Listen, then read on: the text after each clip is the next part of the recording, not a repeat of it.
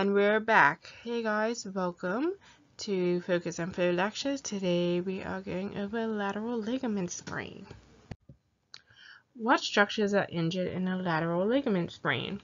It often occurs when the ligaments, known as the anterior talofibular ligament, which is considered the weakest of the three ligaments, the calcaneofibular and posterior fibular ligaments, are stretched beyond their limits and tear.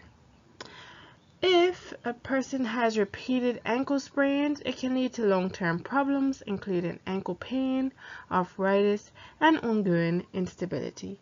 The ligaments in the ankle help to keep the ankle in position and stabilize the joint. What is the mechanism of injury? So there's a few different mechanisms of injury, or the etiology, what causes it.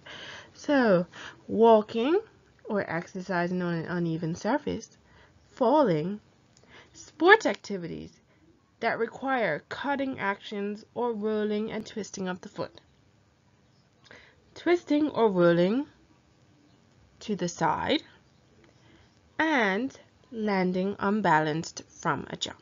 Clinical features or signs and symptoms include swelling, ankle pain, bruising, tenderness to touch, instability of the ankle, which may occur when there has been a complete tear of the ligament or a complete dislocation of the ankle joint, trouble walking or standing on the foot, and or you may get a high ankle sprain to the tibiofibular ligament and the syndesmosis.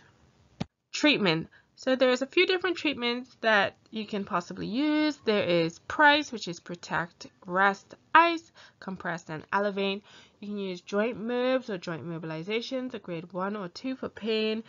You want to target the mechanoreceptors, the A beta fibers, and this can potentially help. The joint moves can help with joint range of motion. You can potentially incorporate massage, which will reduce the swelling and restore joint proprioception and balance, as well as increase the blood flow and lymphatic node drainage at the site of injury. And you can potentially use inferential therapy.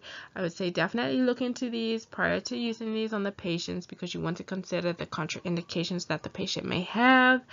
Thank you guys for tuning in. I hope you really enjoyed. If you have anything that you want to add to the end of this video, or if you have any information, you can comment down below.